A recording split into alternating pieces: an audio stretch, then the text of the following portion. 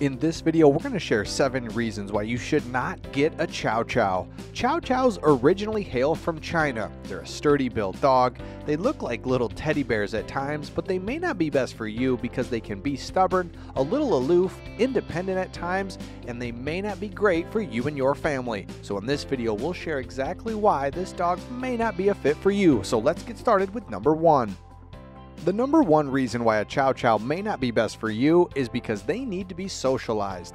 These dogs are downright suspicious of strangers, but for the right reason. They can be fiercely loyal to their owners, so it'll be up to you as the owner to make sure that they get properly socialized. Take them in the car, get them around other dogs, cats, other people, as much as you possibly can. It'll be important that you do this right away when they're a puppy. And it takes a lot of work to get them around to different places, different people, and different animals. So if you're not up for this, this could be a big problem owning a Chow Chow. But if you can do this, then your Chow Chow is going to be great. You're going to be happy with it around other people and other animals, and you won't have to worry. Number 2 reason why a Chow Chow may not be best for you is because they have a tendency to show aggressive behavior.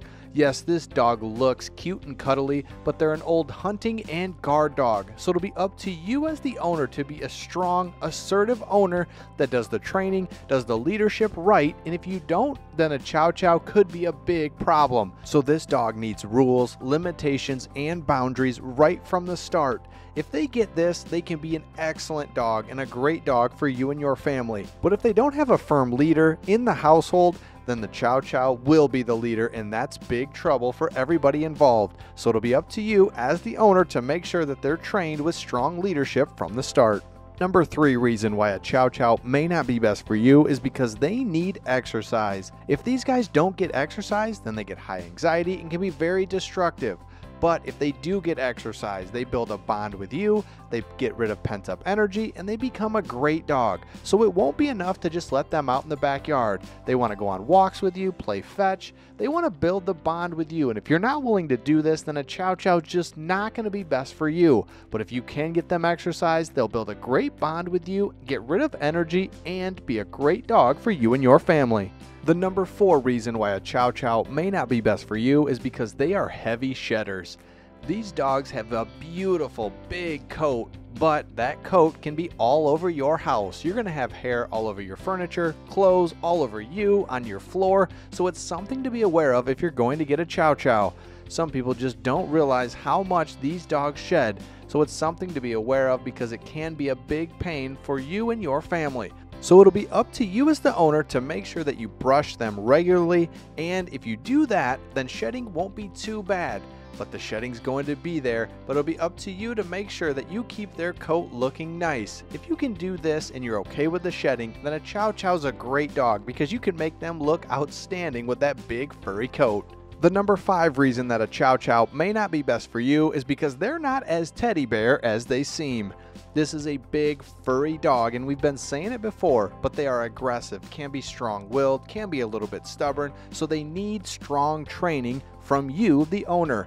If you can give them the strong training and firm leadership that they need, Chow Chows can be great. But the mistake we see a lot of people make is they get this big, furry, fuzzy dog thinking it's cute and cuddly, when in fact, it can be very ferocious, aggressive, and mean. So it'll be up to you as the owner to set the tone and make sure that this dog is on the right track right from the beginning. The number 6 reason why a Chow Chow may not be best for you is because they can be independent at times. There are some dog breeds like the German Shepherd that never let their owner out of their sights. They follow them everywhere, but not necessarily the Chow Chow. Chow Chows like to do their own thing from time to time. So if you're not looking for this, or you want your dog by you, you want your super loyal dog, the Chow Chow may not be that dog. It's not every Chow Chow, but just know that Chow Chows like to be independent, do their own thing, explore, and be away from the family a little bit just to have their own away time. So you'll need to set up a space for them to have their own space because it's something that they really crave. Number 7 reason why a Chow Chow may not be best for you is because they can be hard to train. These guys can be stubborn and strong-willed, so it can be a difficult challenge to train them. So this is not the best dog for first-time owners. But if you've had a dog before, you know what you're doing, and you know how to train a dog, then a Chow Chow will be great. But if you're really not sure and you think that every dog is cute and cuddly, just know that the Chow Chow is difficult to train and could take repetition after repetition and could be a dog that you have to train forever and ever. So it's something to be aware of, but if you can do all these things that we mentioned in this video, a Chow Chow is an excellent choice for a dog. We hope you've enjoyed this video all about the Chow Chow, and we'll see you on the next one.